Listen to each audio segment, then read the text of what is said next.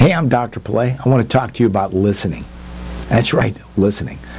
A lot of my clients really perceive that listening is a passive act. It's where I sit, and as you talk to me, I just keep my mouth shut and I just listen. Yet I'm going to tell you that's not what listening is. Listening requires you to make an effort, and that effort takes energy. So, number one, listening is a learned skill. None of us are born natural listeners. We have to, every day, make a decision that I'm going to go out in this world and learn to collect information as people talk to me. Number two, you've got to be prepared to listen. You've got to practice when you listen. And more important, you've got to be patient. Patience is so required because being prepared means I've set a time aside and I've put myself in the right mental state to be the receiver of information.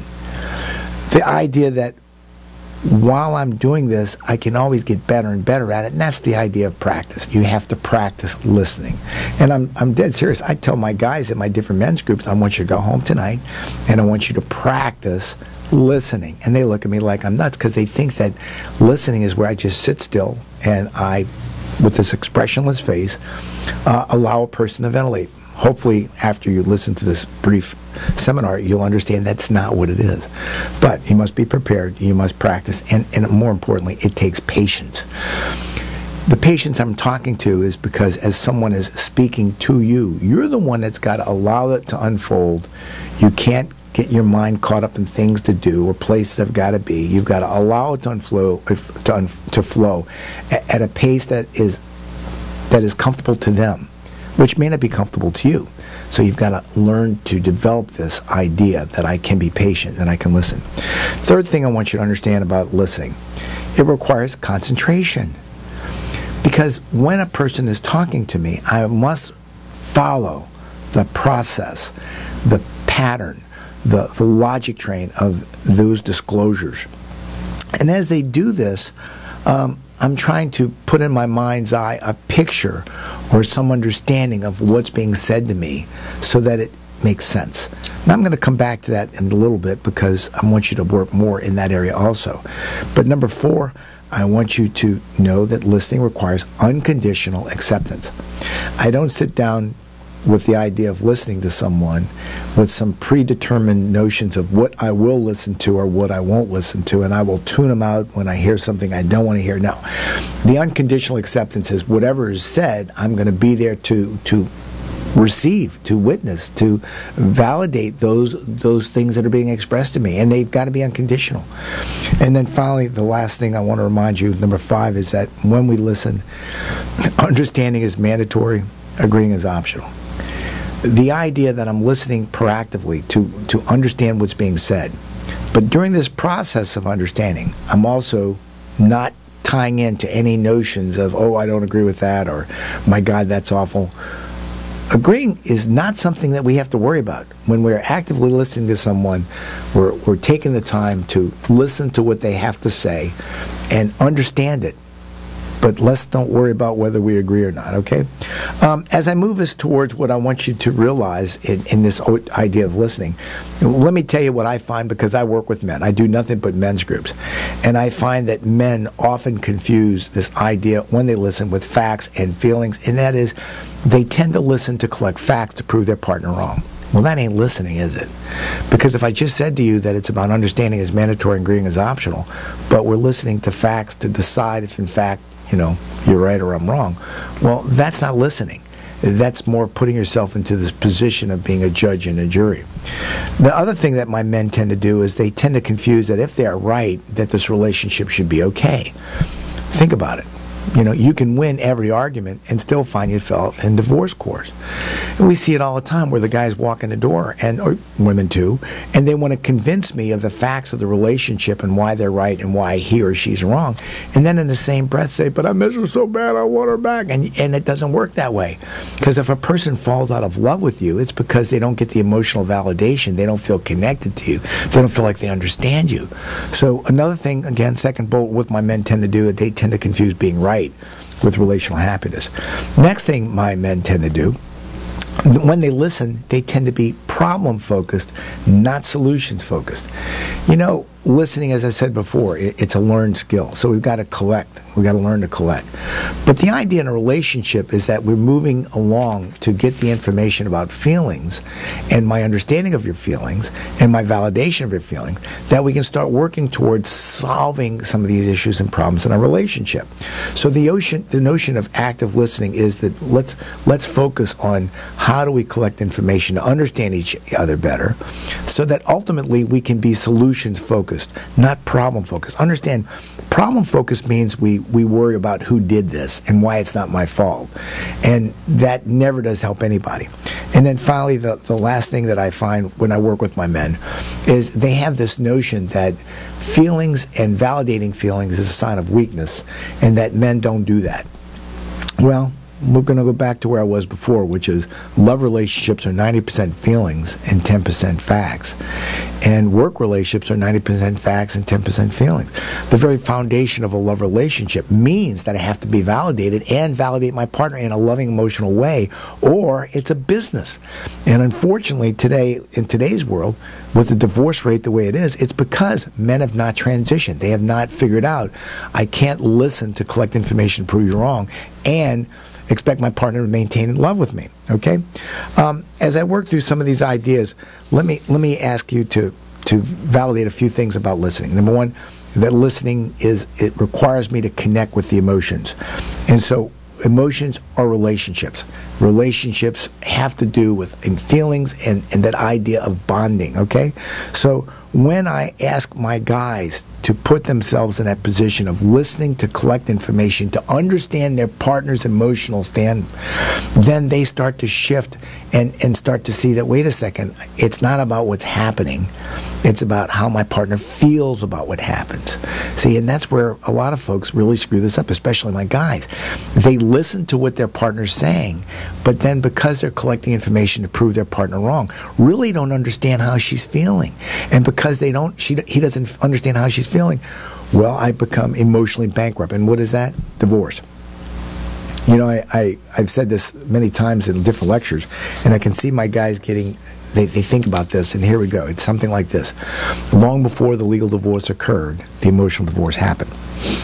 Think about that. Long before my partner left me, she decided to leave me. Well, what we're referring to is the idea that my partner emotionally disconnected. And when my partner emotionally disconnected, then they said, oh, wow, I got to get out of here.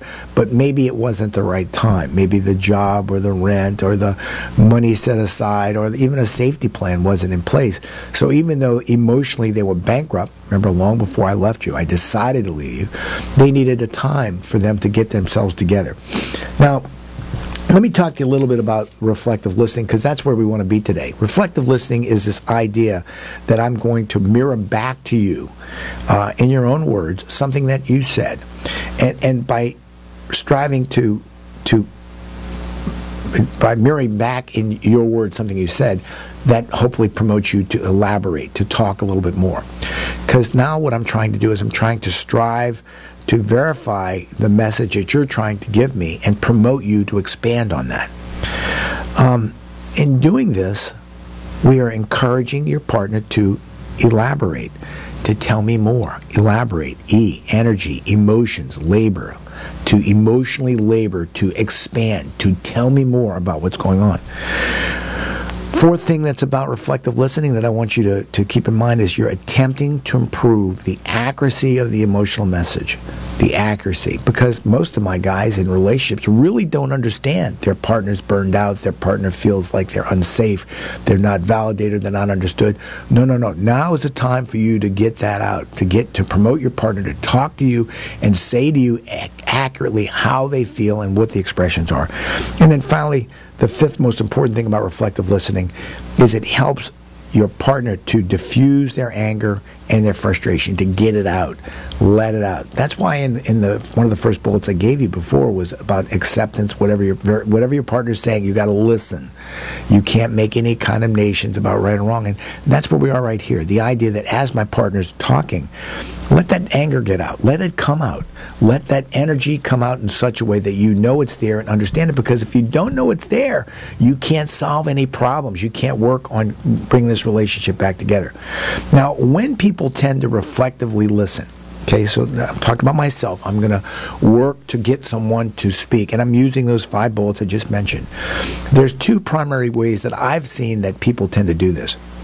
Some men or women tend to be more detective listening. That is, they are going to elaborate by mirroring back and striving to verify and encouraging elaboration, but they're working to detective, to collect facts, to promote understanding of the circumstances and the situations. And I'm not saying that's all bad or good. I'm just saying that a lot of people find it very comfortable to say, well, now when that happened, what day was that, and who else was there, and were the kids present? And that's detective questioning. But the other main one that I see done is what we call compassion or empathetic listening. And that's a little bit more difficult, because now we're saying, or we're asking the person to reflect back to me, well, how did that make you feel? That idea of mirror, well, the person would say, I had a really bad day, I felt awful. And you might say, as a mirror back, well, tell me about that feeling awful. What was it? What can you tell me to help me understand what that feeling was? See? And so, whereas one is about facts, what day, what time, who is present, the other, compassion or empathetic listening, is about the feeling you were sad, you had a headache, your stomach was upset. That's that direction. Now, a lot of people find it easier to do the detective questioning as a part of reflective listening. It doesn't matter to me. They both work. Because what I want you to understand is that when we communicate, anytime I communicate to you, there's 2 components that you need to understand. There's facts and there's feelings.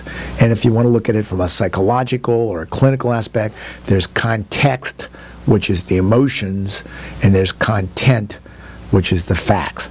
So what I like to point out is anytime I'm talking to someone, I've got this balance. I've got context, emotions, content, facts. You know, a simple metaphor, if you will, a birthday cake. Imagine a birthday cake that's got candles burning and the children's going to blow out the candles.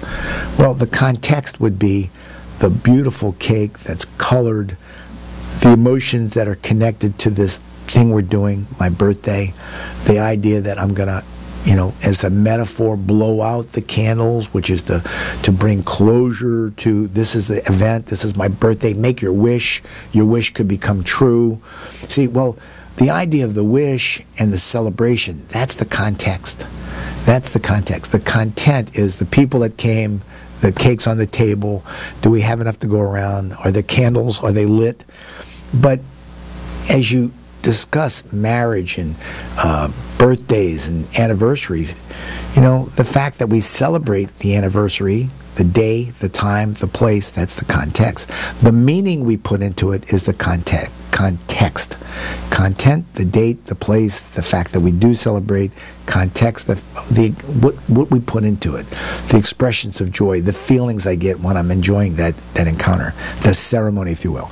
So understand that as we learn to communicate and learn to listen, we have to balance content and context. And in hurt relationships, we got to get that context out. What is the feelings that came about because I didn't show up? And we have to put with it the content, well, I didn't show up, but how late was I? Or, to that person that's totally mindless of times and didn't have their watch on, I didn't know how many minutes or hours I was late. Could you tell me more what that's like? But understand, the idea that you, in order to understand your partner's feelings, you got to do 5 things. Number 1, you got to put yourself in their shoes, see it from their reality. Number 2, you got to encourage them to talk to you with feeling words, and then you've got to, validate those feelings. Number 3, while they're talking, try to reflect back the facts and the feeling, give it some balance, but also to promote understanding is mandatory, agreeing is optional. Remember that? We talked about that up front. That's number 4, focus on understanding. And finally, number 5, find the middle ground that allows you to communicate about this issue and to understand. The middle ground is about facts and feelings. It's about putting yourself in a collaborative way. I co-labor with you to understand this. Hey, look, I hope you understand. I hope you've enjoyed this brief seminar on listening. We've got some listening exercises we're going to do here at the clinic. Thank you very much. Again, I'm Dr. Pilet.